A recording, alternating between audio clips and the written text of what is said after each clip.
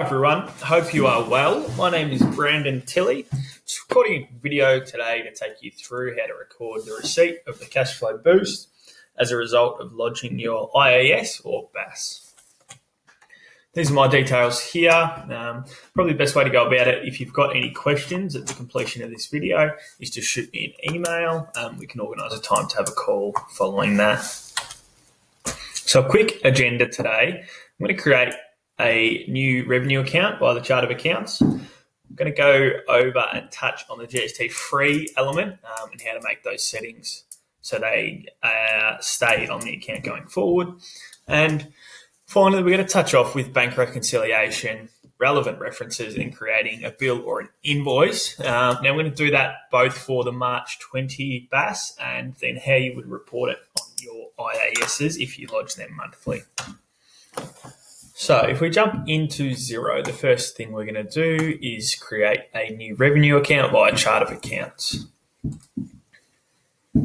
So we're going to just create an account which looks quite similar to this other revenue for the JobKeeper. So the account type is revenue. We're going to make the code 280, just keeps it in line. We call it other revenue, BAYG cash flow boost. NANE. So that NANE on the end is not assessable, not exempt income. We're going to make the GST settings GST free income. So the reason it is both not assessable, not exempt, and GST free is this is a stimulus payment which is not taxable at the end of the year when you're reporting your profits, and it is GST free, so you don't have to pay GST on it. Essentially what they're doing is giving this money with no obligations to pay any taxes on that. So I'm going to save that there. So that is how to create a chart of account. Now what we're going to go through is the two different ways to receive the cash flow boost. The first one will be on your March 20 BAS, and I'm going to treat that scenario as if you are lodging your PAYG quarterly. And the other one is on IAS statements if you're lodging your PAYG monthly. So the first one we're going to tackle is the BAS. I'm going to come here and go to activity statements. I'm just going to bring up the activity statement we have lodged for March. So you can see here we've got PAYG withheld of 7,850. We've got some GST on sales and some GST on purchases. Now at the time I created a bill. I lodged this, I created a bill to pay. Now the bill to pay was for the full amount of 9,293, which matches that. So the first thing we're going to do is we're going to edit the bill. Now we're going to add a new line in here and we're going to call it March 20 BAS, PAYG, cash flow boost, government stimulus. Now, if we're lodging our PAYG withholdings quarterly, on the March 20 BAS, we're going to get a refund or a cash flow boost equal to the PAYG withholdings that we're lodging. So you can see here we're lodging PAYG withholdings of 7,850.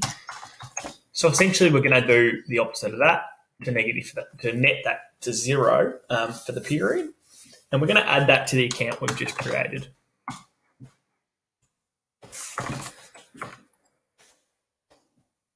So you can see here the actual effect of that brings down the amount payable by 7,850. So I'm just going to go here and change the total and update that. So that's what the bill for the March 20 BAS will look like if you're lodging on a quarterly basis. I'm just going to go to the dashboard and we're just going to reconcile that. I've got a payment in here that wants to be matched off. There we go. Done. So that's how you're going to deal with it on a quarterly basis. Now I'm going to I'm going to show you what we're going to do here. So we're going to go bills. So this is if we're lodging a monthly IAS. So let's say we've lodged on the 20th of the 5th, we lodged our April IAS, which was due on the 21st of the 5th. So PAYG withholdings, I'm just going to go April IAS, and we're going to say that was 2,500. Obviously, that gets allocated to the PAYG withholdings payable. Now, we want to pick up the other side of this, which is the cash flow boost from the ATO. So we're going to put in April IAS and cash flow boost, gov stimulus. Now, this is going to be equal. Going to be equal to the PAYG withholdings we're lodging, but essentially we're doing this to ensure that we are reducing the PAYG holdings with payable, and then this one just gets allocated to the other revenue account. We're just going to approve that.